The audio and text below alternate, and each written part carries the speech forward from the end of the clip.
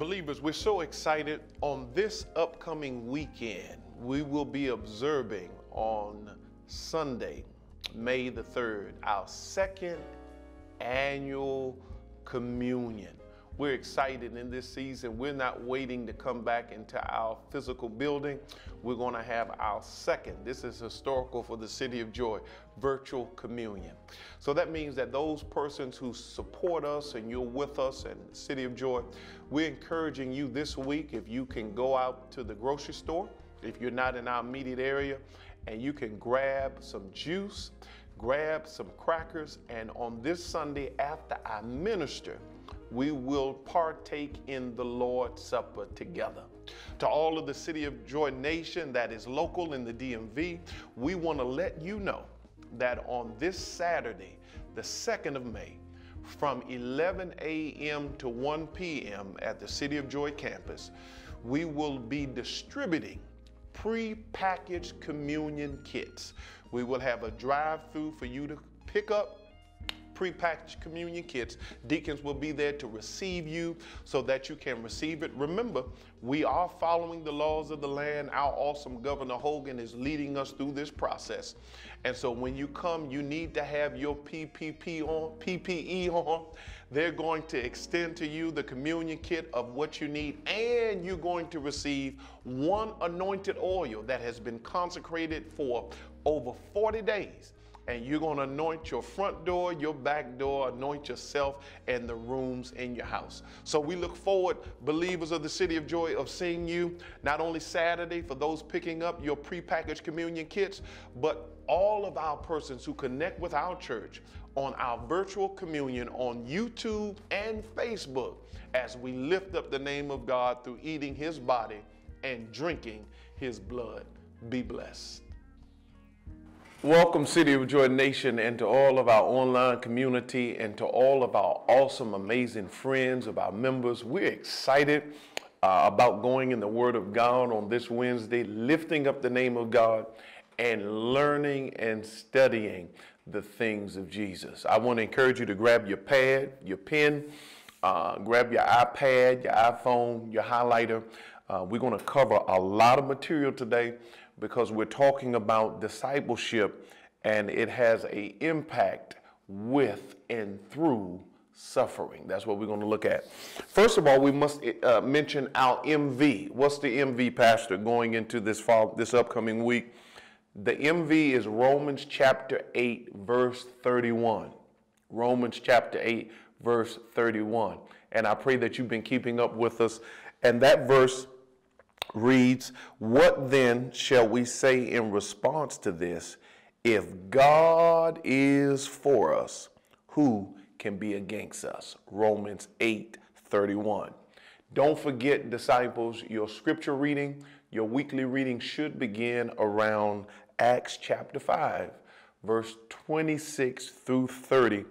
And we always remember that we exclude Sunday as our day of worship, and Wednesday we exclude because we're getting in the Word together. Grab your Bibles, call your friends. If you need to push me on pause, because I'm going to give you a lot of information. We got a lot of ground to cover today. Push pause, write information down, come back to it. But we're going to start with Philippians chapter 1, verse 29. Philippians chapter 1, verse 29. And it says, "Welcome him in the Lord with great joy and honor men like him." Okay? Because he almost died for the work of Christ, risking his life to make up for the help you could not give him. So today we're going to focus on Jesus, not only as our master, not only as our savior, but Jesus is our friend even in suffering. I know we don't like the term suffering, and some people feel like it's strange to mention suffering, but the truth is, the blessings that you and I have received, we received it through the sufferings that Jesus Christ himself endured. Let's start in Hebrews chapter 4. Hebrews chapter 4, and we're going to start at verse 14. And I'm going to give you words at times so you can write down, and I want you to define these words in your tablet, because God is going to really minister something into your spirit as it relates to disciples in suffering. Verse 14 of chapter 4. Therefore, since we have a great high priest, highlight high priest, who has gone through the heavens, Jesus, the Son of God, let us hold firmly to the faith we profess. A couple of things I want to mention out of this first verse that we're studying in verse 14. It says that Jesus is the great high priest. Notice the unique character of Jesus. He is the high priest. There is no other high priest that was called great in the Bible. Write that down.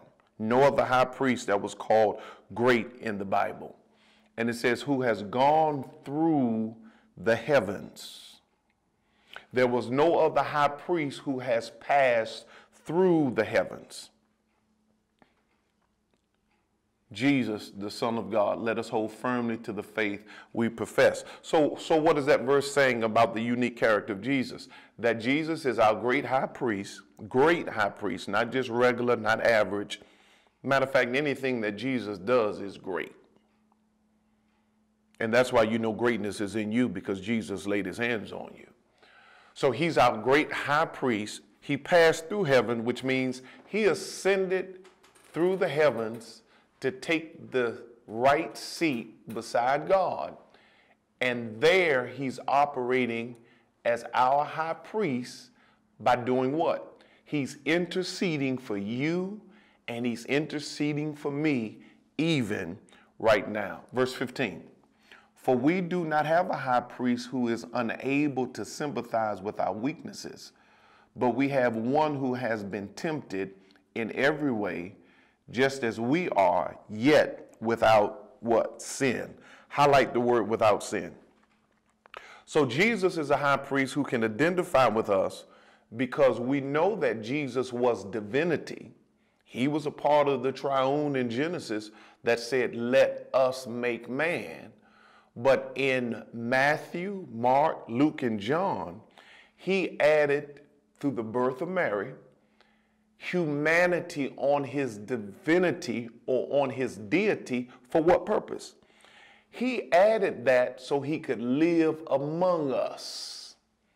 And by him living among us, he's able to say, listen, I've experienced the human experience so that when you call on me, when you reach out to me, I understand, because just like you were tempted, I was tempted. Matter of fact, the truth is that he was tempted in a far greater way than we will ever understand through temptation, because there was no sin in him, and nor did he ever succumb to sin in any capacity.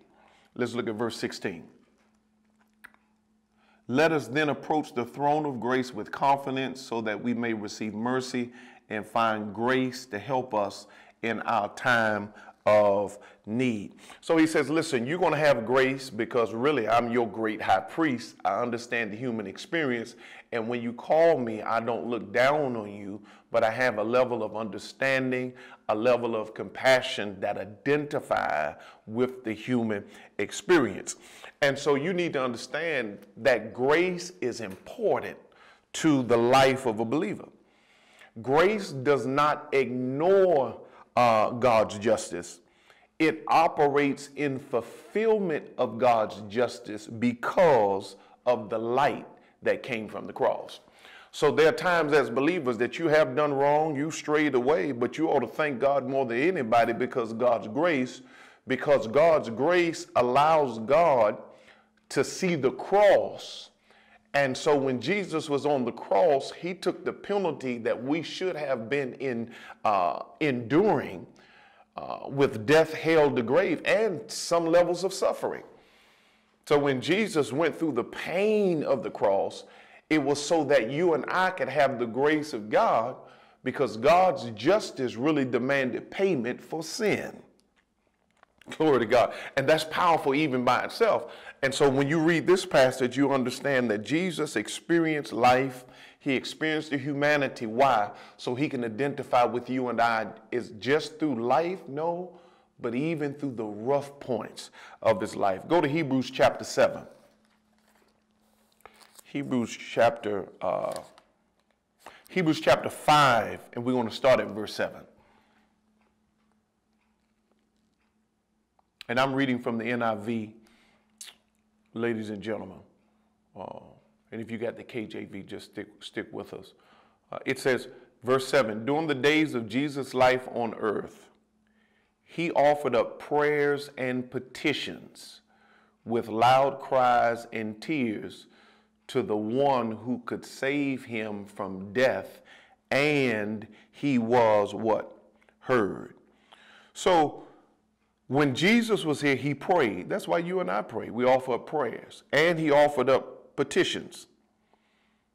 And he had loud cries and tears to save him from the death. He was heard by God. Now, it's important because that verse ends up by saying, who could save him from death as he was heard because of his reverent submission. That's what the NIV says, reverent submission. Write that down. I want you to study those two words, reverent submission. See, when Jesus came to this earth, he knew that he came for a mission. He came for a particular purpose. And mission is important because we discussed that last week in Luke chapter 4. He had a mission to help the broken, to mend the brokenhearted, to help those who were captive, to minister to those that were poor, and to preach the acceptable year of the Lord. So when he was here, the agony of Jesus in the Garden of Gethsemane, when he was praying, God, take this cup from me, yet nevertheless, not as I will, but Lord, let your will be done. It proved a point, and I need you to write this down. It proved the point that Jesus Christ struggled with the difficulty of obedience. You need to write that down. He obeyed perfectly, but he struggled with the difficulty of obedience. He struggled. And I think that's a good point because believers, you need to understand that you can have a struggle and still obey God perfectly. Because sometimes we get the misconception that in order to obey God, you have to be perfect. No, sometimes you may struggle. Sometimes you may have an understanding of what you need to do, but you have a season before you do it. Sometimes you have a war going on, as Paul say, on the inside about, I should say it, but I don't want to be offensive to anybody, when in fact you do need to say it because he's called you to say it. Because as believers, you have a right. There's sometimes you do have to stand down, but as believers, there's sometimes you got to stand up. You got to speak loud and spare not. You have to share the good things of Jesus Christ.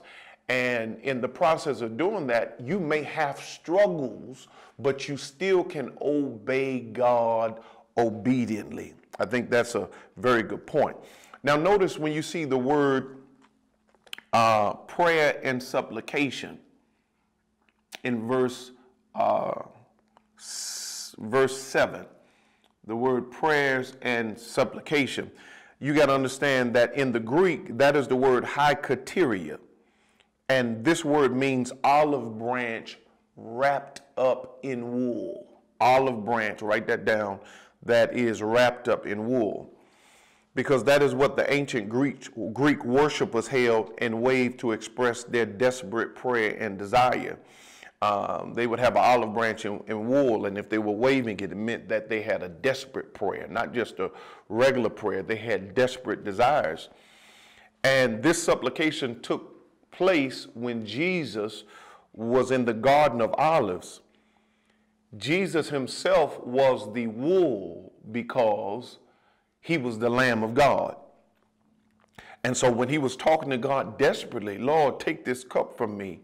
Nevertheless, not as I will, but let thy will be done. And believers, when you struggle, that's important for you to understand. Though you struggle, you still can obey God perfectly. Okay, let's look at verse number 8. Although he was a son, he learned obedience. Highlight that. Lord, that ministers to my spirit. He learned obedience from what he suffered. Now, this is a revelation here, because this verse actually tells me that there were some things that Jesus needed to learn when he was on earth. Doesn't that blow your mind? For him to be in heaven, to be God the Son, to be deity. When he came in this world, he had to experience sufferings because there were certain things he needed to learn about obedience through suffering. Now notice this gets a little tricky. He did not need to learn to obey. He needed to learn what was involved in obedience. And there's certain things about obedience that you can't learn from looking at somebody else. And so he had to come closer to man, put on human tissue, experience the life, experience the challenges. We talked about some things on last Wednesday's lesson, because there were certain things he could not learn by observing.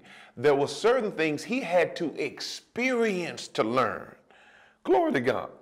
And I know sometimes believers, you say, well, why do I have to experience this, Pastor? Why do I have to go through this? Maybe he wants you to learn something through what you're going through so you can help other people.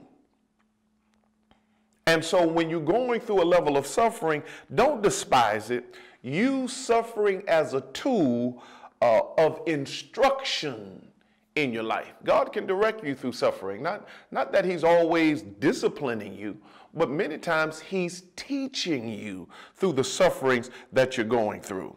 Look at verse number 9, and we're going to end with this particular passage. And once made perfect, he became the source of eternal salvation of all who obey him. So once he went through his suffering, then he was made to become the source of our eternal salvation, which means that God had to send Jesus through this process so that we could benefit. And I mention this as a believer. When you go through things, it's not all for you. I think you're being very selfish with your struggle if you think every struggle is just about what you want and what you're going through. The goal of a struggle is not only to help you, but put you in a position so you can help somebody who's coming along beside you or coming along behind you, in Jesus' name. Now watch this. We're going to go a little bit further. Let's go to Philippians chapter 3. Philippians chapter 3, because Jesus calls us to suffer.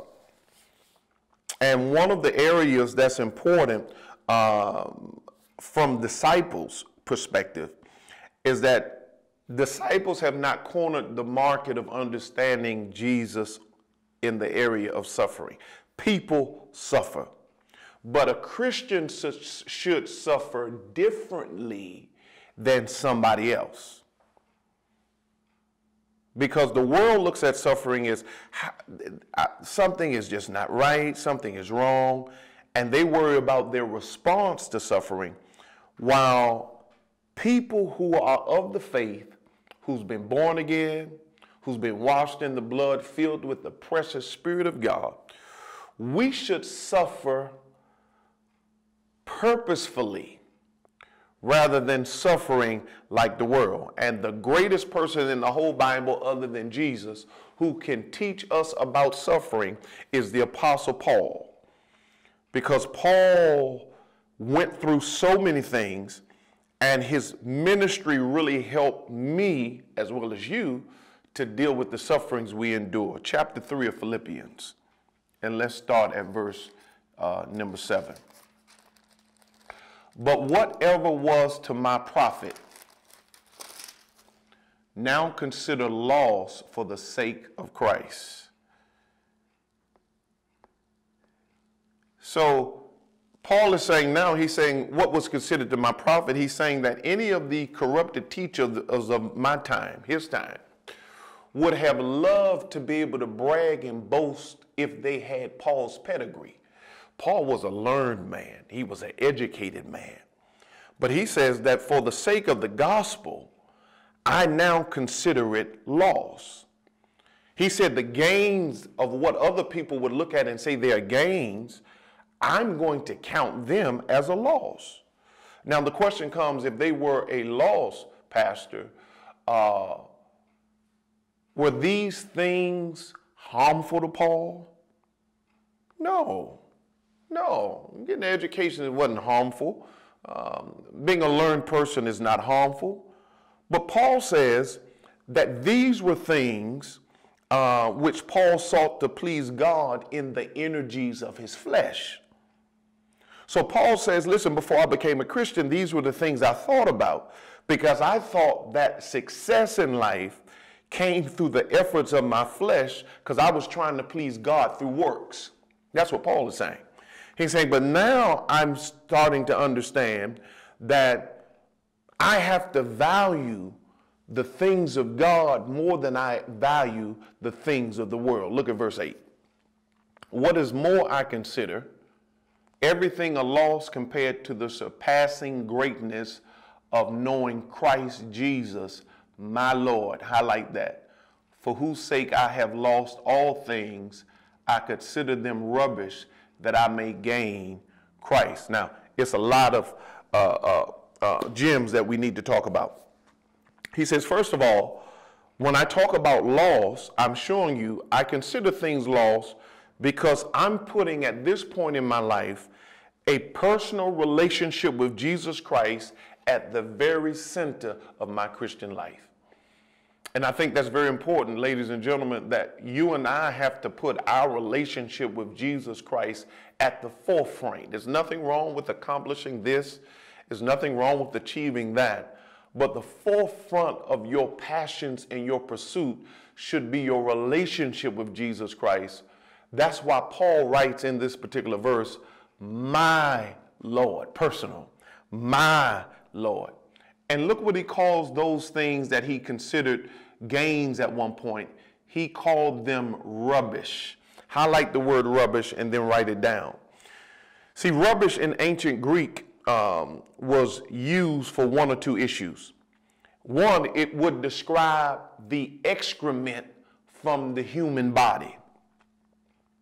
Or it would describe table scraps that nobody wanted to eat, but they would give to the dogs for food. And I think Paul would classify his rubbish to mean either one of those two meanings, because Paul was simply saying my relationship with Jesus comes before anything else. And that's why Matthew chapter 6 says, if ye seek ye first the kingdom of God, oh God, and his righteousness, all these things shall be added unto thee. Matthew is saying the same thing Paul is saying. Your relationship with God should come first. Somebody say, comes first. Look at verse number 9. And be found in him, not having a righteousness of my own that comes from the law, but that which is through faith in Christ, the righteousness that comes from God and is by faith. And so Paul says, listen, that there's a part of your life and your walk with God that some of the things you thought were important, as you grow in God, guess what you're going to find out? They're not as important as you thought. And anything that you have to weigh against your personal relationship with God, your relationship with God should outweigh any other thing. Go to Colossians chapter 1. And I pray you're enjoying the Word of God. We love the Word of God at the City of Joy, because the Bible says man does not live by bread alone, but by every word that proceedeth from the mouth of God. Colossians chapter 1, I'm going to start at verse 24. Now I rejoice in what was suffered for you, and I fill up in my flesh what is still lacking in regard to Christ's afflictions, for the sake of his body, which is what? The church. You see, Paul wrote this from a Roman jail. He was able to see his suffering as something that was working good for others. And he talked about his suffering, and he uses it, he says, still lacking in regard to Christ's afflictions. Now, one of the biggest mistakes when you read this passage, and most people make this mistake until you study to show thyself approved, when you read the word Christ's afflictions, he's not talking about Christ's redemptive sufferings on Calvary's cross. No. He doesn't look at that as afflictions. He's talking about ministerial sufferings. And Paul had experienced a lot of ministerial sufferings because he represented Jesus Christ. And when you represent Jesus Christ, you're going to be afflicted and deal with ministerial sufferings from people, from family, from foes, because the devil will try to attack any man of God or woman of God who's standing on the word of God, representing God. You will suffer for the cause of Christ. Look at verse 25. I have become its servant by the commission God gave me to present you the word of God in its fullness. Paul said, listen, from jail, I have become its servant by the commission God gave me. Paul says, listen, I'm not doing this by my own initiative. I'm doing this according to the stewardship of God. God put me in the position to be able to minister to people. Paul says this from jail. He's preaching and ministering, but he says, I did not put myself in ministry. And that's a very challenge. When you put yourself in a place, then you're moving outside of the sanction of God. Paul says, no, I'm doing this because God commissioned me out of the stewardship of God. That's the reason why I'm preaching. He distributed a gift to me, and I received the gift, and I'm functioning in the gift, even though I'm in prison. Look at verse 26. The mystery that has been kept hidden for all ages and generations, but is now disclosed to who? The saints. Highlight the word saints and highlight the word mystery. Paul says, listen, it's a mystery to some. It's a mystery to some. And what is a mystery? A mystery is a truth that can be known by revelation, not by intuition. No, a mystery is a truth that can be known by revelation and not by intuition. Paul says, no, God revealed some things to me through a revelation, and I share them. And persons who are not walking with God and don't have the revelation, they really don't understand how important suffering is to the progressiveness of ministry. Go to 2 Timothy chapter 1. 2 Timothy chapter 1. And I want to begin reading at verse number 8. Verse 8 says, so do not be ashamed to testify about our Lord, or be ashamed of me, his what? Prisoner. But join with me in what? Suffering. Highlight suffering for the gospel by the power of God. Now, I think this is very important because Paul is saying, listen, don't be ashamed of me. I'm a prisoner. Now, to you, you might say, well, Pastor, that doesn't make sense, but it does, because remember, in the Bible times, it was hard for people to receive those who were following Jesus, because it was hard for people who were not convicted by God to share with people that my Lord and Savior was crucified on Calvary. Because the only type of person who was crucified on Calvary was a criminal. So when you tell people that my Lord and Savior and Master was crucified on Calvary, they would look at you funny, saying, why would a so-called God and somebody that you honor and reverence be crucified with prisoners and malefactors and die in the death of shame? Then for Timothy, Timothy would possibly struggle by telling people that my apostle is in prison. So my Savior died on the cross. My apostle is a prisoner. And so it would cause sometimes a person who didn't understand that suffering is a part of discipleship, they would become ashamed. No, I can't tell you that my apostle is behind bars and he's giving me words of encouragement through a letter because he's behind bars, and my Lord and Savior died on Calvary's cross with malefactors, the Bible calls them, and prisoners who've done wrong through a level of punishment. But Paul is saying, no, join me in my suffering. Don't be ashamed to tell people I'm in jail. Don't keep that information. I want them to know that I'm in jail, but not for my sake, but for the gospel's sake. We have to get back to a place where we understand when you stand on the Word of God, and the Word of God is good news, but the devil is intimidated when you start spreading good news of Jesus Christ in a time, in a day, in a culture in which we live in right now. Even with the coronavirus and all of the challenges, as a child of God and disciples, we need to stand up and stop standing down. We still have to say God is good, God is a keeper, God is one who will cover you, God will strengthen you during pandemics. And you already know this is not the last one. Some people say, well, no, Jesus getting ready. No, this is just the beginning.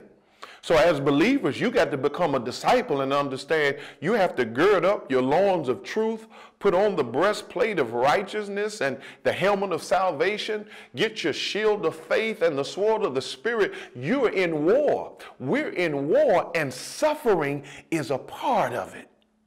Look at verse 10. He says, but it has now been revealed through the appearing of our Savior, Christ Jesus, who have destroyed death and has brought life and immortality to light through what? Through the gospel. Through the gospel. See, we have to get away from presenting this sanitized Jesus, this disinfected cross, making this Christianity that we walk with so safe. In Paul's day, suffering was a part of the order of the day. And when you stood for something, you was willing to suffer for what you believed.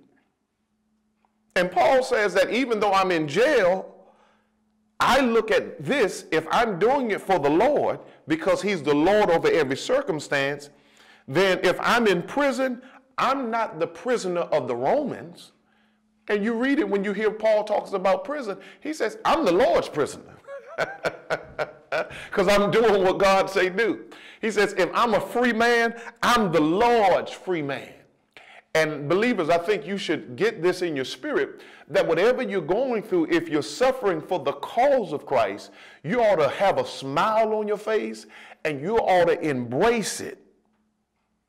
And you help even in this day and time to share the burdens with our fellow brothers and sisters who are suffering. You can share the burden. How can you share somebody else's burden? Through prayer. When we pray for each other, we're sharing the burdens of our brothers and sisters. When you have a heart of concern for what's going on in our nation and what's going on in this state, then you are sharing the burden. When you respond with wisdom and have wise actions, you're responding and you're helping to share the burden. Now I need you to understand this. Paul calls the gospel good news. Write that down, good news. It's good news, and the gospel is good news. It makes no difference what's going on right now in our community, our country, and the nation. It's good news that God thought about you and I before we even existed. It's good news that Jesus Christ came himself, put himself in a garment of humanity to be God amongst us. It's good news that he went to Calvary's cross to take our sins. It's good news that he demonstrated to us not only how to have life, but according to John chapter 10, around verse 10, but to have it more abundantly. And guess what? It's really good news that if you're born again, saved and sanctified, that he's given us eternal life. So regardless of what goes on around us, the gospel, and this is what Paul was saying, is good news. And the question I have for you, are you willing to suffer? Are you willing to deal with persecution? Because the Bible says Paul was beaten, he was stoned, he was shipwrecked, he was in prison, he was sleep deprived, he was hungry, he was thirsty, he was cold, and he was without adequate clothing. 2 Corinthians chapter 11, verse 24 through 28. But I want you to read Philippians chapter 1. Let's go to Philippians chapter 1. I think this is our last scripture. Are you hanging with me? I know we're rolling today, but I told you this lesson was going to be filled. This is our last scripture, Philippians chapter 1. And we're going to start reading at verse number 12. If you got it, say amen. Now I want you to know, brothers, what has happened to me has really served to advance the gospel. You need to highlight that. It advanced the gospel. As a result, it has become clear throughout the whole palace guard and to everyone else that I am in chains for who? For Christ. Verse 14. Because of my chains, most of the brothers in the Lord have been encouraged, glory to God, to speak the word of God more courageously and fearfully. Do you hear what Paul said? Paul said, since I've been in prison, people around me are getting encouraged. People who are standing for God, watch this, on the outside is being encouraged by the hell I'm going through on the inside. People who are proclaiming the gospel are proclaiming it with more power because when they're hearing about I'm inside jail, but I'm still ministering. And he wants us to know that regardless of where you are, you might be in the hospital hearing my teaching today. You can still minister in the hospital. You might be behind bars and you're listening to this message. You can minister. You can start a revival in jail. You might be at home bedridden, but in a bedridden position, you can still encourage the nurses and those who come in there. Even in your situation where it looks like you're shut in, Paul said, you're not shut out. Get that cell phone, start encouraging people with the word of God you're receiving right now. Tell them, listen, in the name of Jesus, I'm going through, but I'm still holding on to my faith. Encourage somebody in another state and they say, well, how you doing? Tell them I'm holding on to God's unchanging hand because I'm a prisoner for the Lord. And no matter what I have, if I have to live in somebody else's room temporarily, I'm doing it for Jesus because I'm going to bounce back on my feet. If I've got to search for another job because things have transitioned, I'm still going to have the smile and I'm still going to have a testimony. I can do all things through Christ that strengthens who? Good God, my Father. And Paul says we have to have this same type of commitment and testimony. Don't withdraw from your participation in the work of the Lord because you're going through tough times. Continue it. And use the sufferings that you go through to bring about the good, not only in your life, but in the life of others. Whatever God allows to come upon you, he will use it as a vehicle to draw people to him. Remember that. Whatever he allows you to go through, he's going to use it as a tool to allow people to draw to God. The circumstances in your life that has hindered you, that has bothered you, and even circumstances that may have frustrated you. The truth is, they may really be magnifying the Lord's presence in your life. Disciples, I pray that you've been blessed. This powerful word, have your notes, go over your notes, go over those words, those terms. You should have wrote down reverent submission, affliction, mystery, the word suffering. And as a believer, I think your work should be over the next 5 or 6 days, writing an understanding that you can keep within your own spirit about the privilege of suffering. Be blessed in Jesus' name. Believers, we're so excited. On this upcoming weekend, we will be observing on Sunday, May the 3rd, our second annual communion. We're excited in this season. We're not waiting to come back into our physical building. We're going to have our second, this is historical for the City of Joy, virtual communion. So that means that those persons who support us and you're with us in the City of Joy, we're encouraging you this week, if you can go out to the grocery store, if you're not in our immediate area, and you can grab some juice, grab some crackers, and on this Sunday after I minister, we will partake in the Lord's Supper together. To all of the City of Joy Nation that is local in the DMV, we want to let you know that on this Saturday, the 2nd of May, from 11 a.m. to 1 p.m. at the City of Joy campus, we will be distributing pre-packaged communion kits. We will have a drive-through for you to pick up pre-packaged communion kits. Deacons will be there to receive you so that you can receive it. Remember, we are following the laws of the land. Our awesome Governor Hogan is leading us through this process. And so when you come, you need to have your PPE on. They're going to extend to you the communion kit of what you need, and you're going to receive one anointed oil that has been consecrated for over 40 days. And you're going to anoint your front door, your back door, anoint yourself and the rooms in your house. So we look forward, believers of the City of Joy, of seeing you not only Saturday for those picking up your prepackaged communion kits, but all of our persons who connect with our church on our virtual communion on YouTube and Facebook as we lift up the name of God through eating his body and drinking his blood. Be blessed.